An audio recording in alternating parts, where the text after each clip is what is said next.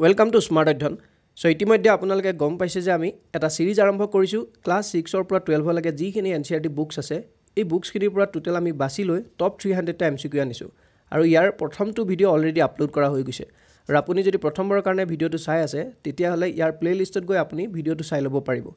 আৰু আজি আমি ভিডিও নম্বৰ 2 ডিসকাস কৰিম টোটাল 20 টা কোৱেশ্চন আৰু যদি আপোনালোকৰ কিবা সুধিব লগিয়া থাকে তেতিয়ালে কমেন্ট সেকশনত গৈ জনাব পাৰিব সো দেৰি নকৰি তেতিয়ালে আজি ভিডিওটো আৰম্ভ কৰিছো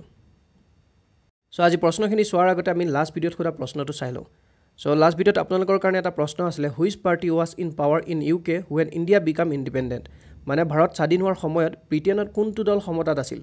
আমাৰ ভাৰতখন আপোনাৰ 1947 ত কি হৈছিল ইন্ডিপেন্ডেন্স হৈছিল So এই সময়ত আপোনাৰ ব্ৰিটেনত কোন আপোনাৰ যেটো পলিটিক্যাল পাৰ্টি হয় কোন আছিল মানে So এইটো হৈছিল আপোনাৰ লেবাৰ পাৰ্টি অপচন নম্বৰ 1 আৰু যি সকলে আপোনাৰ লেবাৰ পাৰ্টি কমেন্টত জনাইছিল তেওঁলোক সকলোৰে শুদ্ধ হৈছে So তেতিয়াহলে আজি প্ৰশ্নখিনি চাওঁ আহক So আজি প্ৰথমটো প্ৰশ্ন কোৱেশ্চন নম্বৰ 21 কাৰণ ইয়াৰ আগত আমি 20 টা কোৱেশ্চন ডিসকাস কৰিছিলো So India is a secular state because আপোনালোকক খুদিছে ভাৰত এখন ধৰ্ম নিৰপেক্ষ ৰাষ্ট্ৰ কাৰণটো কি মানে It is against God Godৰ বিপৰীতে যোৱা কাৰণে নেকি না against religion আমাৰ ধৰ্মৰ against ৰ কাৰণে নেকি না it is an atheistic state atheistic মানে হৈছে আপোনাৰ নাস্তিক বুলি বুজায় ঠিক আছে আমি যেটো অসমীয়াৰ ওয়াৰ্ড কও নাস্তিক মানে হৈছে আপোনাৰ এই যেটো ইংলিশ ওয়াৰ্ড দেখিছে তাৰ পিছত ইয়াত খুদিছে it has no official religion so কি কাৰণে আমাৰ ভাৰতবৰ্ষখনক ধৰ্ম নিৰপেক্ষ দেশ বুলি কোৱা হয় সেকুলাৰ ষ্টেট সো মনত ৰাখিবা আমাৰ ভাৰতৰ এটা এনেকুৱা ফিক্স ৰিলিজন নাই মানে আমাৰ ভাৰতবৰ্ষত যিখিনি আপোনাৰ ৰিলিজনস আছে সেইখিনি বহুতখিনি আছে আপোনাৰ হিন্দু হক তাৰ পাছত মুছলিম হক শিখ হক কিন্তু ভাৰতবৰ্ষৰ ফালৰ পৰা যদি আপোনালোকে চাই তেনেকুৱা কোনো এনেকুৱা ফিক্স নাই যে আমাৰ ভাৰতবৰ্ষখন হিন্দু হ'ব লাগিব মুছলিম হ'ব লাগিব সো সেই কাৰণে ইয়াৰ শুদ্ধ আনসাৰটো হ'ব it has no official religion officially একো ৰিলিজন নাই আমাৰ ভাৰতৰ সকলো ধৰ্মকে সমানে চোৱা যায় সকলো ধৰ্মকে ৰেসপেক্ট কৰা হয় সো এইটো কাৰণে আমাৰ ভাৰতবৰ্ষক কি বুলি কোৱা হয় ধৰ্ম নিৰপেক্ষ দেশ আৰু এই যেটো ওয়াৰ্ড দেখিছে সেকুলাৰ এই সেকুলাৰ ওয়াৰ্ডটো আপোনাৰ 42nd এমেন্ডমেন্ট এক্ট কেতিয়া হৈছিল 1976 ৰ দ্বাৰা আমাৰ প্ৰিএম্বুলত এড কৰা হৈছিল তিনটা ওয়াৰ্ড এড কৰিছিল কি কি এটা হল আমি পাই গলো সেকুলাৰ আৰু দুটা কি কি আপোনাৰ এটা আছিল সোশিয়েলিষ্ট ঠিক আছে সোশিয়েলিষ্ট তাৰ পাছত ইন্টিগ্ৰিটি এই তিনিটা ওয়াৰ্ড আপোনাৰ 42nd এমেন্ডমেন্ট এক্টৰ 1976 ত এই তিনটা ওয়াৰ্ড প্ৰিএম্বুলত আপোনাৰ এড কৰিছিল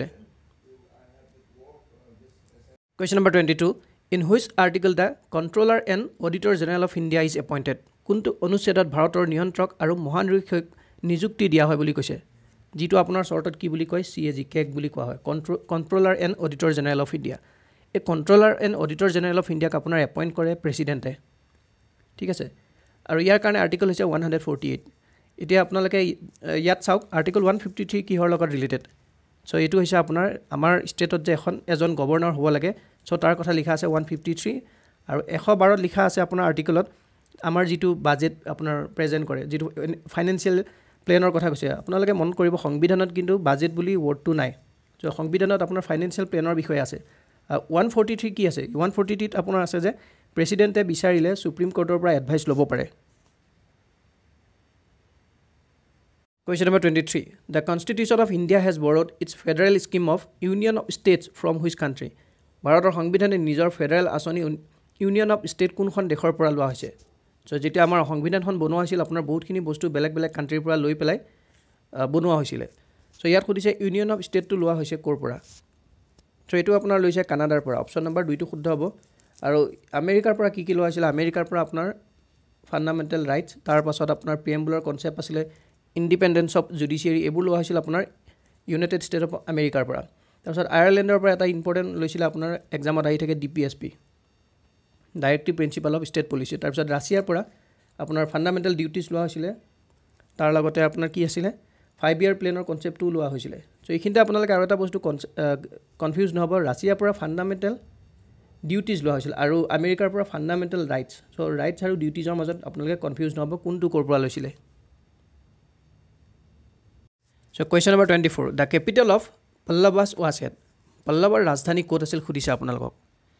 সো ইয়াৰ যেটো শুদ্ধ আনসাৰ হৈছে আপোনাৰ অপচন নম্বৰ 1 টো শুদ্ধ হ'ব কাঞ্চি আপোনালোকে যদি গুগলত সাৰ্চ কৰে তেতিয়ালে আপোনালোকে দেখিব কাঞ্চিপুৰম বুলি আছে কাঞ্চিপুৰম সো এতিয়া কথাটো হ'ল এই পল্লৱাস হয় ক'ত মানে ক'ত আছে আপোনাৰ সো এখন আপোনাৰ 4th আৰু 6th চেঞ্চুৰী ফলৰ এটা প্লেস হয় কোন ফালে সাউথ ইণ্ডিয়াৰ ফালে আছিল বিশেষকৈ আপোনাৰ অন্ধ্ৰ প্ৰদেশ তামিলনাডু সো ইয়াত যি কেজন আপোনাৰ ৰজা মেইনলি আপোনাৰ ৰাজত্ব কৰিছিল ফেমাছ ৰজা কেজন আছিল প্ৰথম আছিল আপোনাৰ মহেন্দ্ৰ বৰ্মন 1 সো মহেন্দ্ৰ বৰ্মন 1 আৰু এজন আছিল আপোনাৰ নৰসিংহা বৰ্মন 1 সো এওঁলোক আপোনাৰ ফেমাছ কিং আছিল এই যেটো আপোনাৰ capital Question number 25 Central Soil and Water Conservation Research and Training Institute at so আপোনালোকক এটা খুদিছে কেন্দ্ৰীয় মাটি আৰু জল সংৰক্ষণ গৱেষণা আৰু প্ৰশিক্ষণ প্ৰতিষ্ঠান ক'ত অৱস্থিত সো মনত ৰাখিব এইখন আছে আপোনাৰ দেহৰাদুন অপচন নম্বৰ 2 সো দেহৰাদুনখন আপোনাৰ কিহৰ ক্যাপিটেল বাৰু সো এইখন আছে আপোনাৰ উত্তৰাখণ্ডৰ ক্যাপিটেল আছে Dehradun Question number 26 In India the first emergency was declared in which year ভাৰতত কোন বছৰত প্ৰথম জৰুৰীকালীন অৱস্থা ঘোষণা কৰা হৈছিল সো ইয়াৰ শুদ্ধ আনসাৰটো হৈছে আপোনাৰ 1962 সো এটো আপোনাৰ ইমাৰ্জেন্সি যেটো নেশনাল ইমাৰ্জেন্সি লাগিছিল এটো 1962 352 আৰ্টিকল হয় নেশনাল ইমাৰ্জেন্সি কাৰণে 352 আৰ্টিকল সো আপোনাৰ ইমাৰ্জেন্সি লাগিব কাৰণে নেশনাল ইমাৰ্জেন্সি লাগিব কাৰণে কিছুমান ৰিজন থাকিব লাগিব সো যেনেকৈ আপোনাৰ ওয়াৰ তাৰ লগতে আপোনাৰ ইন্টাৰনেল যদি কিবা ডিস্টাৰবেন্স থাকে তেতিয়া লাগিব সো এটো 1962 ত আপোনাৰ কি হৈছিল ইণ্ডিয়া আৰু চাইনাৰ ওয়াৰ হৈছিল আৰু তাৰ পিছত হৈছিল 1971 ত কি ইণ্ডিয়া আৰু পাকিস্তান সো এটো আপোনাৰ ওয়াৰ আছিল তাৰ পিছত আকৌ লাগিছিল 1975 ত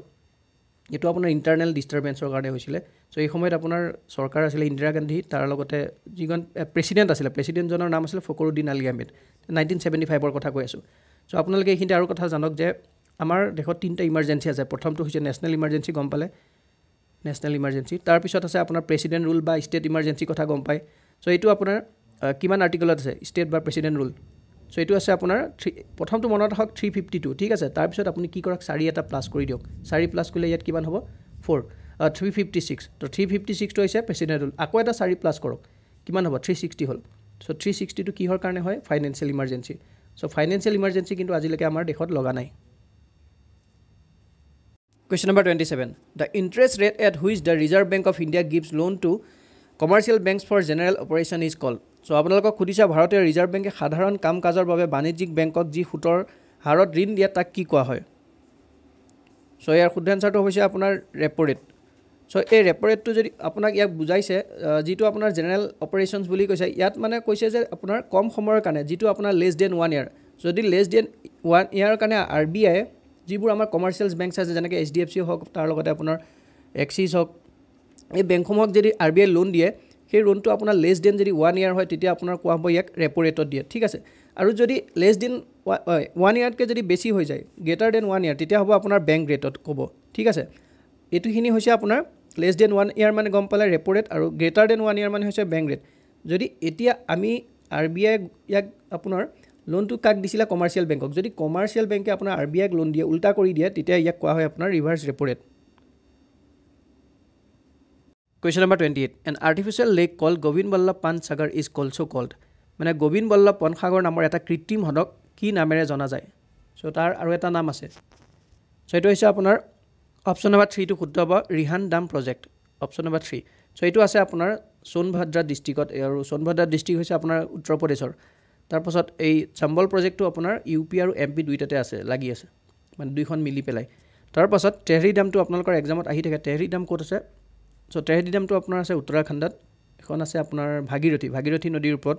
আৰু হীৰাকুন প্ৰজেক্টটো আপোনাৰ চলি আছে ক'ত মানে হীৰাকুন প্ৰজেক্টটো ক'ত হৈছিল এখন হৈছিল আপোনাৰ উৰিষ্যাত আৰু কিহৰ কোনখন নদীৰ ওপৰত যদি খুদে তেতিয়া হ'ব আপোনাৰ Mahanadi Question number 29 The author of a book called Satanic Verses is বাজি আপোনালোকক খুদিছে এই যিখন কিতাপ Satanic Verses ইখনৰ আপোনাৰ লেখকজন কোন হয় বাৰু সো আপোনালোকক মই ফটোখন দিয়ে দিছো ইয়াত লিখা আছে ডাঙৰকৈ চাওক সলমান ৰশিদ হৈছে আপোনাৰ এই কিতাপখনৰ লেখক সো অপচন নম্বৰ ইয়াত কোনটো শুদ্ধ হ'ব অপচন নম্বৰ 4 টো শুদ্ধ হ'ব সলমান ৰশিদ সো এইটো Question number 30 Which is a permanent body কোনটো স্থায়ী খুদিছে আপোনাৰ ৰাজ্যসভা নে বিধানসভা নে লোকসভা নে এটাও নহয় সো মনত ৰাখিব পাৰ্মানেন্ট বডি বুলি ক'লে সদায় ৰাজ্যসভা তেওঁলোক আপোনাৰ পাৰ্মানেন্ট হয় তেওঁলোকক ডিজলভ কৰিব নোৱাৰি আৰু তেওঁলোকক আৰু এটা নামেৰে জনাই যায় ৰাজ্যসভা কি বুলি কাউন্সিল অফ ষ্টেট বুলি জনা যায় আৰু ৰাজ্যসভাৰ কাৰণে যেটো আপোনাৰ আৰ্টিকলছ হেতু হৈছে আপোনাৰ 80 আৰু ইয়াত আপোনাৰ বিধানসভা আৰু লোকসভাৰ কথা যে কৈছে তেওঁলোকৰ আপোনাৰ কাৰ্যকাল কিমান 5 বছৰৰ কাৰণে থাকে কিন্তু ৰাজ্যসভাৰ কিমানলৈকে থাকে 6 বছৰৰ কাৰণে থাকে সো এইখিনি কথা আপোনালোকে মনত ৰাখিব Question number 31 Nicola Conti a traveler belongs to which country Nicola Conti এজন ভ্ৰমণকাৰী আছিল তেওঁ কোনখন দেশৰ হয় খুদিছে চ' তেওঁ আছিল আপোনাৰ ইটালী অপশ্যন নম্বৰ 1 টো শুদ্ধ হ'ব চ' মৰক্কোৰ পৰা এজন কিন্তু আপোনাৰ ফেমাছ ট্ৰেভেলাৰ আহিছিল তেওঁৰ নাম আছিল ইবান বাটুতা ঠিক আছে আপোনালোকে শুনিছে নাম ইবান বাটুতাৰ question number 32 what is the colour of the black box used in plan বিমানত ব্যৱহাৰ কৰা ব্লেক বক্সৰ ৰং কি চ' এটা ইণ্টাৰেষ্টিং কুৱেশ্যন ইয়াত সুধিছে কৈছে আপোনাক ব্লেক বক্স আকৌ ৰংটোও সুধিছে কি হয় চ' এৰোপ্লেনত আপোনাৰ এটা ব্লেক বক্স বুলি থাকে সেইটো আপোনাৰ তাত কনফিডেঞ্চিয়েল কিছুমান ডাটা ৰখা হয় চ' এইটো বহুত ধুনীয়াকৈ ৰাখে চ' ইয়াৰ যিটো কালাৰ হয় অৰেঞ্জ মানে কমলা ৰঙৰ থাকে মই আপোনালোকক এখন ফটো দেখাই দিছোঁ ইয়াত চাওক এইখনত দেখিছে এনেকুৱাত থাকে আপোনাৰ সেই বক্সটো এইটো আপোনাৰ কালাৰটো এনেকুৱা ইয়াত কিছুমান বহুত ইম্পৰ্টেণ্ট ডাটা থাকে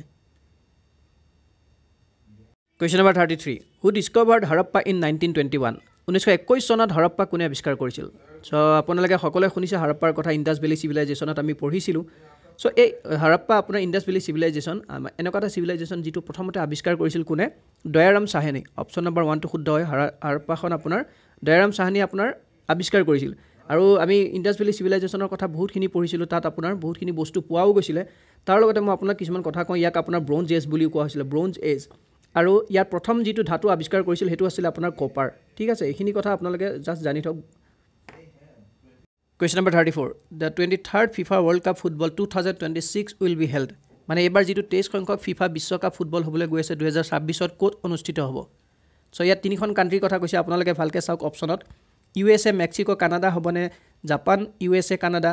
নে ইণ্ডিয়া USA কানাডা নে কাটাৰ মেক্সিকো কানাডা চ' এইবাৰ যিটো 2026 চনত হ'বলৈ গৈ আছে অপশ্যন নম্বৰ 1 টো শুদ্ধ হ'ব তিনিখন দেশে মিলি পাতিছে এইবাৰ USA মানে ইউনাইটেড ষ্টেটৰ কথা কৈছে মেক্সিকো আৰু কানাডাই মিলি পাতিব আৰু টোটেল 16খন চিটিজত তেওঁলোকে পাতিছে তাৰ উপৰিও এই যিখন আপোনাৰ ফুটবল ৱৰ্ল্ড কাপ হ'বলৈ গৈ আছে 11 জুন ডেটটো যদি বিচাৰি লিখি লওক 11 জুনৰ 2026ৰ পৰা চলিব 19 জুলাই 2026লৈকে চলিব ঠিক আছে question number 35 নাৰাসিমহা committee is related to নৰসিংহ কমিটিৰ সম্পৰ্ক আছে কোনটোৰ লগত ৰিলেটেড চাওক agriculture reform land reform banking sector নে লেবাৰ ৰিফৰ্ম চ' ইয়াৰ বিষয়ে মই অলৰেডি লুচেণ্ট জিকেৰ ভিডিঅ'টো আপোনালোকক জনাইছিলোঁ ডিটেইলছত চ' নৰসিমহা কমিটি আপোনাৰ কিহৰ লগত হৈছে বেংকিং ছেক্টৰ ৰিফৰ্মৰ লগত মই আপোনালোকক বুজাওঁতে কৈছিলোঁ যে তেওঁলোকে SLR বা CRR এইবোৰ কম কৰাৰ কথা কৈছিল যাতে আমাৰ মাৰ্কেটত কেছ ফ্ল'টো বেছিকৈ আহক আৰু কেছ ফ্ল' বেছিকৈ হ'ব মানে কি কম্পিটিশ্যনো বাঢ়ি যাব চ' সেইটো কাৰণে আপোনাৰ মনত ৰাখিব বেংকিং ছেক্টৰৰ লগত ৰিলেটেড হয় question number 36 the advocate general of a state has a term of এখন ৰাজ্যৰ এডভকেট জেনেৰেল এটা কাৰ্য হ'ল চ' তেওঁলোকৰ যিটো কাৰ্যকাল সেইটো কিমান হয় আপোনালোকক সুধিছে চ' আমাৰ মানে ষ্টেটৰ যিজন একদম ফাৰ্ষ্ট ল অফিচাৰ থাকে তেওঁকে আপোনাৰ কোৱা হয় এডভকেট জেনেৰেল অফ ষ্টেট ঠিক তেনেকৈ ইণ্ডিয়াৰ কথা যদি ক'বলৈ যায় তেতিয়া আপোনাৰ কোন হ'ব এটৰ্নি জেনেৰেল অফ ইণ্ডিয়া আৰু এটৰ্নি জেনেৰেল অফ ইণ্ডিয়া আপোনাৰ গোটেই ইণ্ডিয়াখনৰ হয় তেওঁ আৰ্টিকল হৈছে 76 আৰু এডভকেট জেনেৰেলৰ যিটো আৰ্টিকল এইটো হৈছে আপোনাৰ 165 চ' এই আৰ্টিকল কেইটাও আপোনালোকে ভালকৈ মনত ৰাখিব চ' তেওঁলোকে কি কৰে যিখিনি গভৰ্ণমেণ্টৰ কাম থাকে আপোনাৰ লৰ কাম থাকে তাৰ লগতে অডিটো কৰিব আপোনাৰ গোটেই গভৰ্ণমেণ্টৰ কামখিনি চ' এই গোটেইখিনি কাম এডভকেট জেনেৰেলে কৰে আৰু তেওঁলোকৰ যিটো সময়সীমা মানে কাৰ্যকালটো সেইটো আপোনাৰ কোনো ফিক্স নহয় এইটো গভৰ্ণমেণ্ট চেঞ্জ হৈ গ'লে সেইটো চেঞ্জ হৈ যাব ঠিক আছে চ' নট ডিটাৰমাইন ইয়াৰ শুদ্ধ এনচাৰটো হ'ব তাৰ লগতে এই আৰু আমাৰ অসমৰ যদি কথা ক'বলৈ যায় এতিয়া কোন আছে এডভকেট জেনেৰেল হিচাপে চ' তেওঁৰ নাম হৈছে দেৱজিৎ লন শইকীয়া চ' দেৱজিৎ লন শইকীয়া হৈছে আপোনাৰ অসমৰ advocate general question number 37 what was the original name of the famous book মহাভাৰতা বিখ্যাত মহাভাৰত গ্ৰন্থখনৰ মূল নাম কি আছিলে মানে যিটো অৰিজিনেল নাম আছিলে